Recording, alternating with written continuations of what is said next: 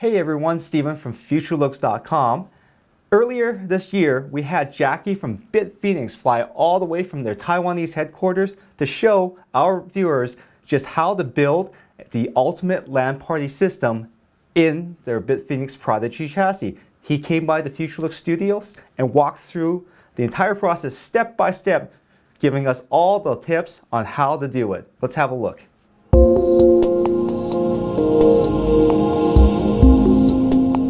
Well, thank you so much, Jackie, for coming to the Futurelooks studios in Canada. Really appreciate you being here.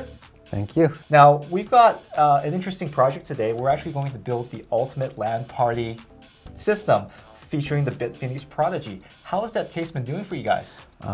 Ever since it's been launched, people are very excited about it. Great price point, and there's a ton of features for pretty much any system. As far as features go, what are the key features that make this case such a good LAN party chassis? First of all, you can actually still place a full-size power supply in here. And there's also enough space for tall heat sinks and even long graphics card, and tons of hard drive spaces.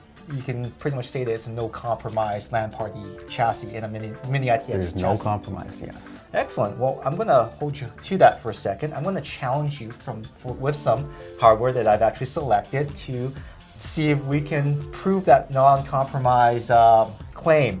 I've started out by picking out the Z77 Stinger. This is a board from EVGA that uses the Z77 chipset. Has a 7+1 phase PWM, so you can actually overclock it a little bit. It also has a full-size PCI 3.0 slot for your graphics cards. Uses an Intel NIC on the back here, 1 gigabit per second NIC, so there's no compromise for the gaming for your LAN parties. And it fits, we've got already installed here a 3770K. Do you think this particular motherboard will work perfectly with this chassis? That's a great selection for the motherboard on this case. Awesome. Now, do you think we could actually install this here? This is the NHD14 Noctua. This is the cooler of choice for many overclockers. It's also bigger than my head. Do you think this will fit inside the Prodigy? Fitting inside the Prodigy is not an issue, but luckily you picked this EVGA board, and it'll definitely fit on this this motherboard. Well, it's kind of funny because this is actually bigger than the board. You see that? Yeah, once you add the fans to it, it is actually a little bit bigger, but it won't interfere with the PCI lanes, unlike some motherboards, as the socket is actually placed way too close to the PCI lane. So this specific motherboard actually has the socket placed away from the PCI lane, so larger heat sinks can actually be placed on top without interfering with anything else. Well, I look forward to seeing that. Now, I have one more thing that's actually kind of interesting. Now, you mentioned no compromise support for hardware. How about the top-end NVIDIA GTX 690? Do you think this will fit in this system as well? As long as there's a PCI lane on the motherboard, it should fit fine with the hard drive cages removed from the case. So something like this here, which is absolutely ridiculous, like you're saying that this will fit inside. Anything bigger than the motherboard will still fit in the case. Okay. Now, if you're, I believe that in this chassis, you actually have to pull out the hard drive base to make it work with this card, right? That's correct. Just take out the side panels here. So in order to place larger graphics card, we'll just remove this hard drive cage. Now, you've got space for 3.5-inch drives. Do you still have room for SSDs like this? Yeah, on this side panel, the rear, where the USB ports are, there's actually 2 extra SSD mounts. There's one on the PSU wall. If you remove this hard drive cage as well, you actually get an additional one. And on the floor, there is actually another SSD mount. So essentially, if you remove every single hard drive cage, you can place 5 SSDs in here without a hitch. Wow, so if you just ditch all support for 3.5-inch devices, you can actually run a full gamut of SSDs inside. That's correct. That would actually make your LAN party chassis even lighter. Even faster. Fantastic. Well, let's start building it up and see what we can do with it. Now, we've also picked out a pair of memory modules from Kingston. Now, these are the tall heat spreader type, so we're going to try to fit those into here as well if we can. Let's try it. And we also have a power supply from the N brand. I picked it because it's white, because we wanted to match up the colors. So let's see what we can do with this. All right, Jackie, so I've got the mounting mechanism for the NHD14 already fitted on here. Do you recommend installing the memory first? Because of the placement and everything's so small, let's put the memory on first and, okay. and then see if the heatsink would actually fit on it. Sounds good. Let's go ahead and do that. So we've got our Predator modules here. These have a moderately tall heatsink. They're not the tallest on the market, I don't think, by far, but they are pretty tall. They look pretty nice too. Yeah, they do. The nice black and blue, and the X on the side definitely looks nice. Now let's hope we can keep this on here. So I've got the NHD14, and of course, you know, with any installation, heatsink installation, we do have to put a little bit of heatsink paste. I like to put a speck the size of a grain of rice, right smack dab in the middle. I don't do the spreading thing, although it's up to you whether you want to or not. I think less is better in this case, and we'll just install that onto our board here. Now this is using the Secure Firm 2, which is actually one of my favorite ways of mounting a heatsink. It's such a good mounting mechanism, and down it goes, and uh-oh. It looks like we've run into our first issue here. It looks like the tall spreaders, you can see here, they're just not going to work for us. So what do?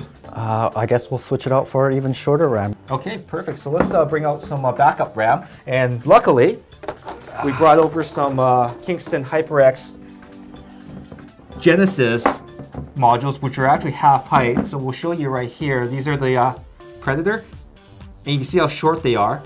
I do recall that there's also some even lower profile memory modules that have just hit the market from Samsung and Samsung, right? So we can definitely look at those options as well, but these are pretty standard. This is an 8GB kit, 1600 megahertz, pretty standard. The board itself, the EVGA Stinger, will actually support memory up to 2133 megahertz at 1.65 volts is what they recommend. So you can definitely do that. This is an 8GB kit, of course, but you can go up to 16 in some of the higher densities. There you go. So let's see if this will work now. Oh, look at that. Perfect. So there we go. We've got good clearance here. It definitely looks like it's going to work out. While we're talking about motherboards and mounting them, there are actually a few other boards that work really well for this case, including the Asus P8Z77-I Deluxe, and I believe they're adding WD to the name for WIDI. Okay.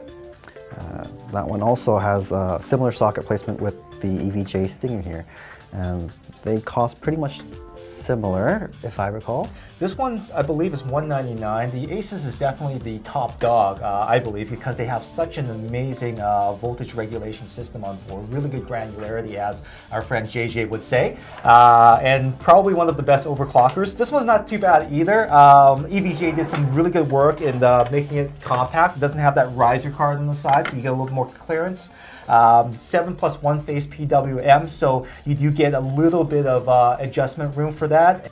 Now I know this heatsink's been on the market for a while now, but every time I look at it, I can't believe how big it is, and it's still one of the best performers on the market, isn't it? That's correct. 6 massive heat pipes, and it's like literally the size of the motherboard right now.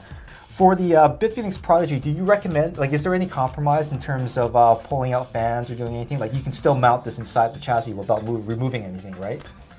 If you have a fan on the Noctua on the I/O side, you would actually have to remove the installed fan on the Prodigy. But as of right now, I think we should be able to keep the back fan in and have the stock fans installed on the Noctua. Okay, well let's throw the 14mm fan back in the middle here, and let's see what we can do with it and see what we can, if we can really install this. So we've removed the side panels.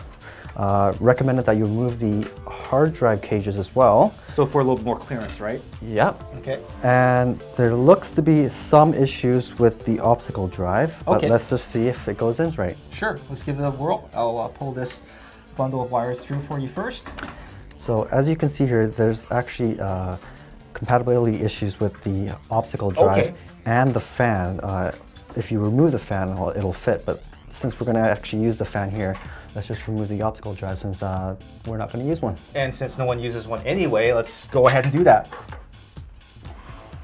Now, while we're at the front of the case here, when you remove the optical bay, you actually get the option to install either two 120 millimeter fans? That's correct. Or you can do one huge 230 millimeter fan, right? 230 millimeter fan will work as well. Okay. We do have our Spectre Pro lineup, or the Spectre if you want silent. They do move quite a lot of air for its size. People use it for either with those large 180 millimeter rads or just a ton of airflow. So there's the optical bay, and as you can see, once you remove this, you're no longer putting in the top set of drive bays, right? That's correct, and unfortunately you also can't use fan controllers as well. But as the EVGA actually has a lot of fan connectors on their motherboard, there's actually no need for... Yeah, I can see that. Like there's actually two here, one for the CPU and one on the very back, as you can see down here somewhere. So that's quite unique. I picked a good board, didn't I? That's very good. Okay, well let's slide it in and see how it looks. So it did take a bit of care, but once we got it in here, it looks like everything fits okay. That's correct. Yeah, and I guess all we need to do is just put the motherboard screws in. Put the motherboard screws in. Perfect. Now, is there any other special hardware that the BitFenix comes with that people should know about? It comes with a manual if you ever get stuck. Okay, well the manual is definitely good, but this video is definitely better, right? Now with some of the clearance here that I'm noticing, you almost need a hex wrench to get in there with some of these angles back here. Probably not an issue if you're running a water cooling system because there's not this huge heatsink in the way. Now speaking of water cooling, what kind of water cooling options would someone have if they weren't running an NHD14? Well, especially if you remove the front panel here, you could actually place a 240 millimeter rad or one of those large 180 millimeter radiators from Phobia. Up top you also have lots of space for another thick 240 millimeter radiator. Your pumps or reservoirs on the bottom if you feel like it. And because it doesn't matter if you remove all your drive bays because you can still mount SSDs. Lots of SSDs. It's nice and clean anyway, right? So now we're going to take advantage of those fan headers here, I guess. Now there's two case fans that come in the box, right? That's correct. You got one in the front and you got one in the rear. Okay, now these aren't LED lit ones, but you're mentioning that the Spectre Pro, is that an LED fan? Spectre Pros come in both LED or non-LED, same with the regular Spectres. Okay, do you need to run them with a special fan controller at all to be able to control the LED, or can you just control it the way it is? There's actually a 2-pin connector that you don't plug into your motherboard connector, or it'll short circuit. But once you remove those 2 pins, the fan LED will actually turn off. But if you leave them back in, they'll be controlled by the fan speed. Okay. So if you want to individually turn them off though, we have the Hydro Pro fan controller, which you will need to utilize the front optical bay. So you wouldn't be able to run the NHD14 anymore, but you could run a water cooling kit, a 120, like a Corsair H100 or something like that. Yes. Or even a Nantec 920 or something Especially like that. with the 30 watt per channel, you can pretty much run any pump on there. And that would be advised, obviously, if you wanted to run all the fans in the system, because if you only have like 2 or 3 headers on the motherboard, you're going to run out of headers pretty quickly, right? That's correct, and you'll have to use splitters and it'll get all messy. That's right. Okay, so here we go. So we're going to plug in the CPU fan and the rear fan. Now, one thing that we should probably point out to you is that before you push your system in and lock it down with motherboard screws, you should probably plug this header in to the motherboard before you do that. What we noticed is that when we put the motherboard all the way in with the heatsink installed, we no longer have access to that. So we're going to actually remove the motherboard again and plug this in before we install it. But that's part of building a system. You experiment, you find the best way to do things, and hopefully from our video you can pre-plan in advance and have an even better experience than we have.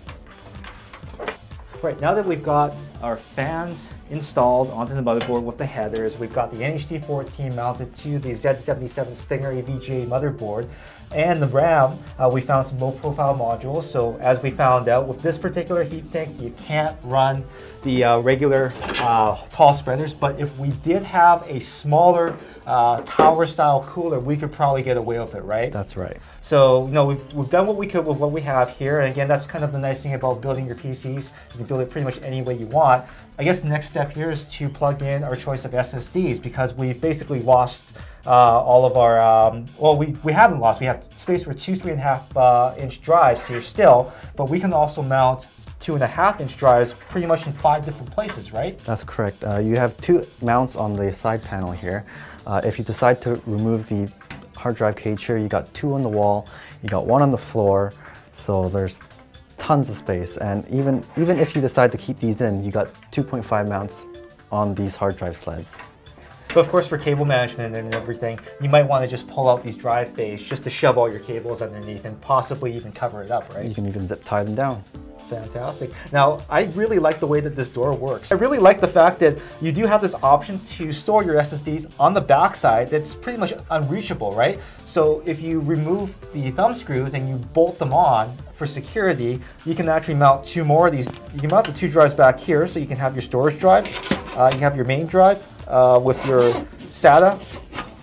And it looks like you didn't even have them there. Yeah, it looks like it's not even there. And you can even mount, if you only have one single SSD, like a lot of people do still, you can mount another 2.5 inch drive that's much bigger, so you can get both storage and speed, right? For example, the Seagate Momentus, you can get 750 gigs on it and have tons of storage.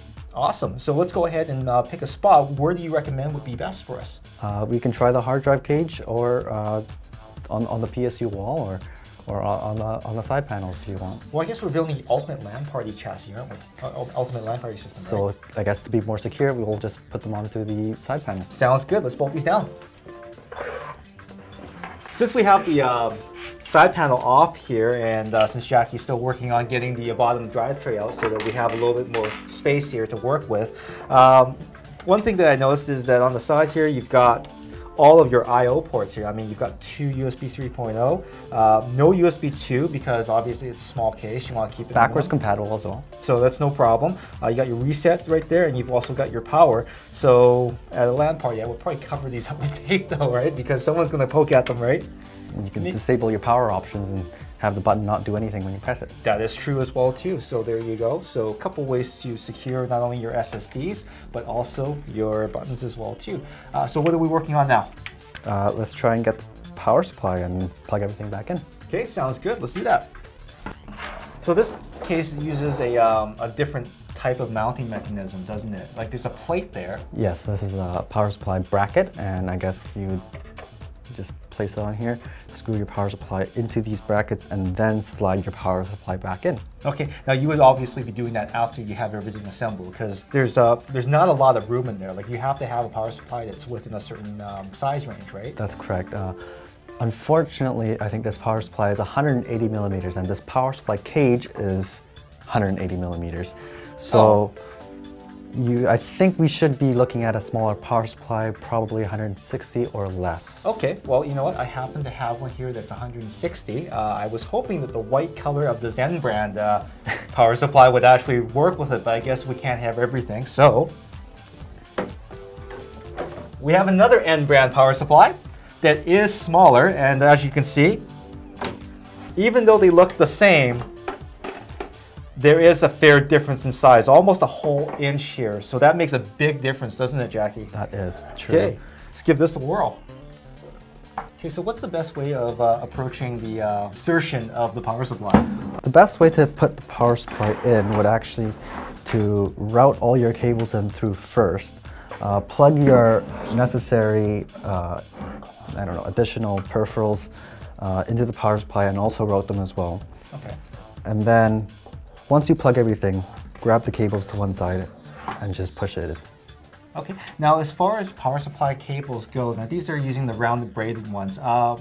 Would you recommend the rounded braided ones over the flat style ones? Is one better than the other for this chassis? The flat ones are more flexible, okay. So definitely the flat ones are better. Okay. But also keep in mind, for this case, I would actually recommend non-modular power supplies because all the cables are all to one side, and Okay. and they all route to the left side of the case. Right. But once you get into modular cables, you have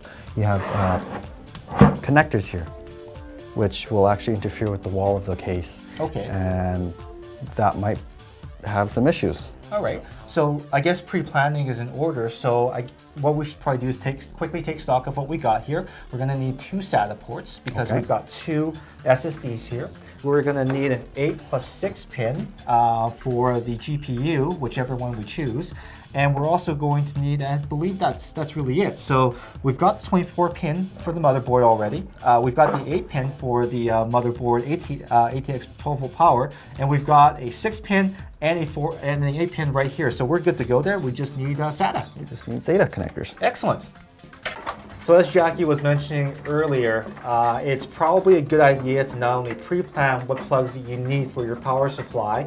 In this case, it's a modular power supply, and Jackie does recommend the non-modular ones. But he also recommends that we should also plug everything in before we shove the power supply in, because you don't have a lot of room to work in here, but by having the power supply away from the chassis itself, you actually have a lot more flexibility as to where you plug things in. And there are a lot of places where you can route cables. I mean, there's fittings here, there's 2 in the back here as well too, there's a couple more in the back. So it's not like it's super tiny inside where you can't really do anything. It's just recommended that to have this extra hand room here, you leave the power supply out for now, until you get everything where it needs to be. All right, so Jackie has just finished doing a bit of cable management here. I'm just gonna quickly go around here. Jackie, is there a reason why you picked this area for cable management? It's directly right beside the power supply, and because you have a solid side panel here, you're not gonna be able to see any of the cables anyways. Okay. So you don't need to zip tie them down or just stuff them all into this compartment. There you have it. And it also keeps this area clean here in case you wanted to mount nothing, and then it looks pretty clean down here, or even the reservoir, right? There's also no airflow restrictions because there's nothing there. Perfect. Okay, next step we're going to tackle is getting these SATA cables in through the case and to the back and getting power to them. All right, so we've got our SATA cables through. We've got our power cables through. We actually have 3 here, but we only need 2. But just in case we did have a 3rd SSD down at the bottom here, we've got the ability to plug that in. So let's throw on the side panel and get the, I think we need to get the front I/O here. We got the audio, we got the USB 3.0 header. Power reset switches. Power reset switches. It looks like everything's gonna fit, so let's get that going. Okay, so we've managed to get all the SATA connectors on here and the SATA power and data to the SSDs. You want to close up the panel here, and as you can see, the cable management looks like it's working out pretty good. Obviously, there's room for improvement here, but just for the sake of brevity, we're just going to close it up here so that Jackie can work on getting all the other cables put together.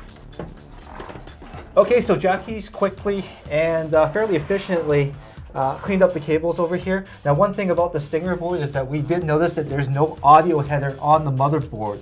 We were actually kind of perplexed for a second, but apparently I guess they're saying that the rear audio is good enough because it's so close. Well, rear audio is obviously better because it's connected directly to the card itself. And sometimes when you have a small chassis, because you're routing that cable around power components and everything, it can compromise audio quality. Not in this particular chassis because you have plenty of room, but in this case, if you were to build a really super tiny chassis and you routed it somewhere where it wouldn't normally be, you might pick up some audio noise. So EVJ did think about, space on the motherboard and what's important, what's not important. I do understand that, but at the same time, I still would have rather have had the option to do so. But hey, to each his own, and it does look like a fantastic board otherwise. So now that we've got the cables routed and everything like that, we are left with one final challenge for you. And you said that this was a no compromise LAN party rig, right? That's correct. That means that we're going to have one badass video card stuck in there, and I believe that the only badass card on the market right now at $1,000 is this GeForce GTX 690. Do you think it'll take it? No problem. Okay, let's throw that in there. Can I have the honors of putting this in? Be my guest. All right, it's fantastic. So, although I'm technically your guest on this show. Okay, well, maybe I should let you do it.